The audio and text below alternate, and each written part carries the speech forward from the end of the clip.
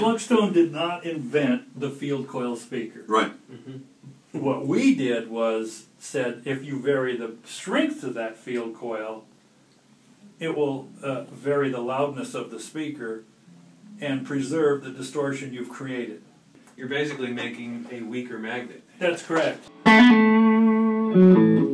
and this is... here's your two magnets. This is the green. Right. Celestian green. Here's Celestian blue. All right.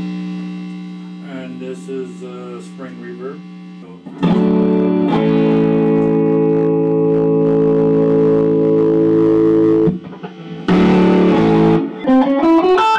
I like that.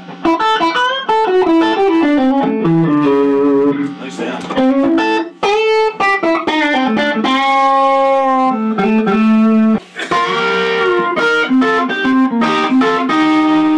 Yeah. Look at, he's getting the smile. Right.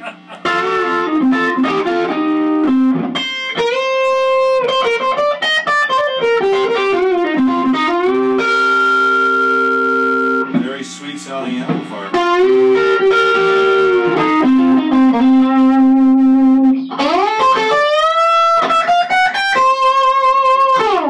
Yeah.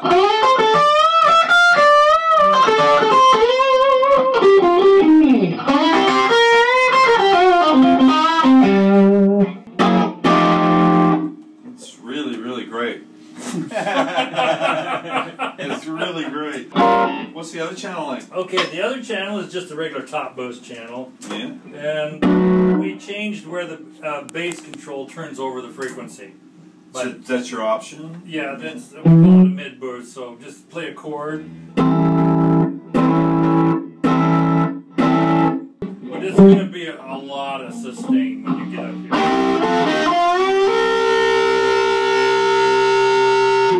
Off a Strat, too. Yeah.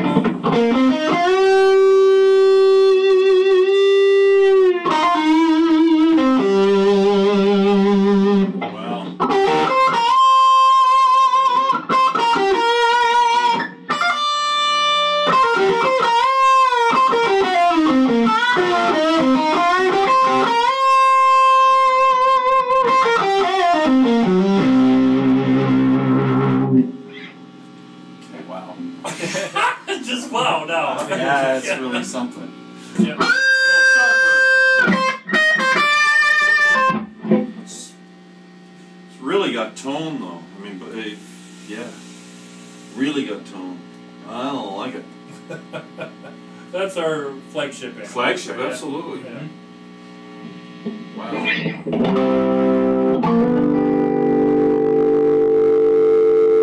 How could you not like that?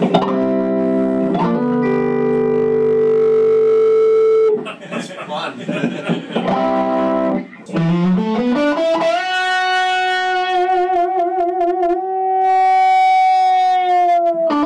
On a Mexican Strat.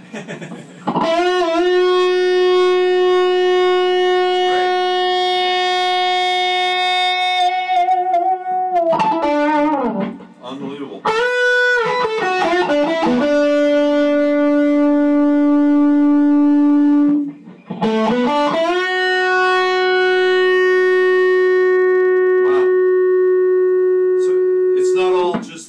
The RMS that's creating the sustain, though, which is like I was wondering if it would kind of go away as I turn the amp down, but it's pretty much still there. Wow. Yeah, it's really great. Nice. And a really huge feature is that, like, you could pretty much have your same sound in any venue, right? It pretty much is. That's what it always comes down to. Yeah. This is a dial-a-venue size. Dial-a-venue. Dial-a-venue size. I get it. I love to have, you know, like to actually have something in my mind that's clear, that's like, there is something unique and different about this. Yeah. You know, it's not all smoke and mirrors. There's... No, there actually is something here. Yeah.